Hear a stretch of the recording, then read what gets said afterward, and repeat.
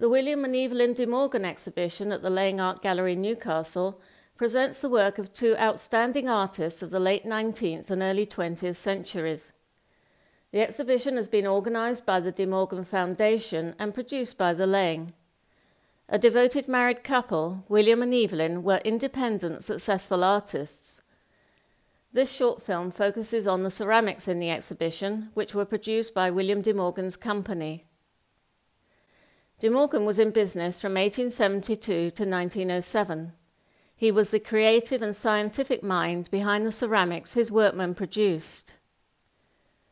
Victorian collectors particularly admired de Morgan's lustreware, like the large plates in this case. He was inspired by 16th century Turkish ceramics with shiny metallic glazes, which he had seen in London museums and private collections. But de Morgan had to undertake a demanding series of experiments to recreate the technique.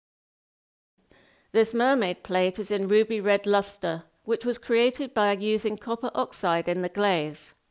To make the pink colour, de Morgan's decorators added a little bit of liquid clay to the glaze mix. At first sight, this plate seems to be decorated with bees, but their red wing cases over gold wings show that they are beetles. The gold lustre on the plate was due to using silver oxide in the glaze.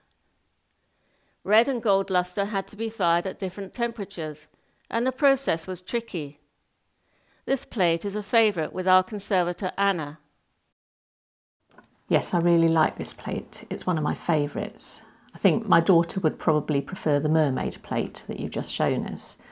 But it's something about the lustreware glaze. It looks like the iridescence that you get on bugs' casings. And I also like the way that the bugs have all got their heads together as if they're having a little chin wag. I don't usually like bugs, but I think this plate's brilliant. De Morgan also produced tin glaze ceramics.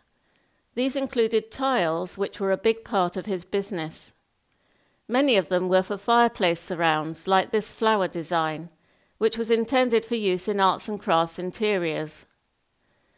William de Morgan had a long-standing friendship with the arts and crafts designer William Morris. These peacock and carnation tiles show de Morgan's mathematical skill in creating complex repeating patterns. The overall pattern is formed around just two tiles, which swap position down the rows.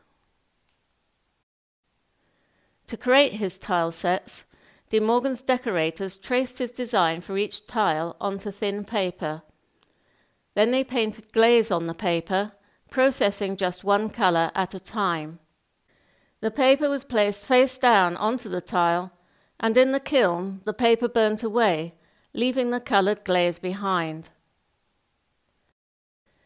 Parrots also feature in this watercolour, which de Morgan painted on squared paper to help him work out the pattern repeat. Animals and birds appear a great deal on de Morgan's ceramics.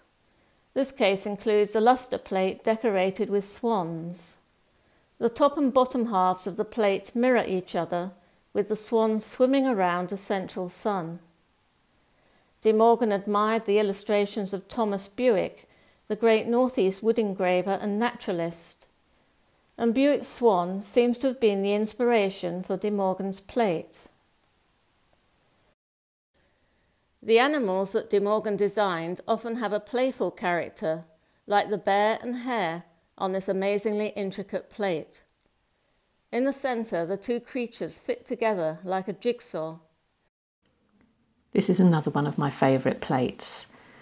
You mentioned to me earlier that it's really a nice alliteration as well, hare and bear.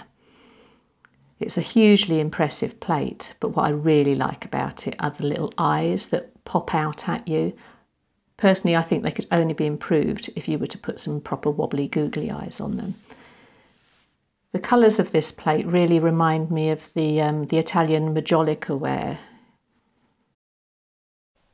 On this lustreware plate, 4 little owls are holding their white wings in front of them, and they peep out from Turkish-inspired foliage patterns. These birds are partnered by a dragon in the centre of the plate. On the back of the plate there's a design of 4 elongated owls, and in between each of them there's a circular pattern of claws. De Morgan often allowed his decorators to add their own patterns to the backs of the plates. It was important to him that the whole plate should be decorated. Our tour ends with this outstanding lustreware vase. It's decorated with lizards, dragons, serpents and other exotic creatures.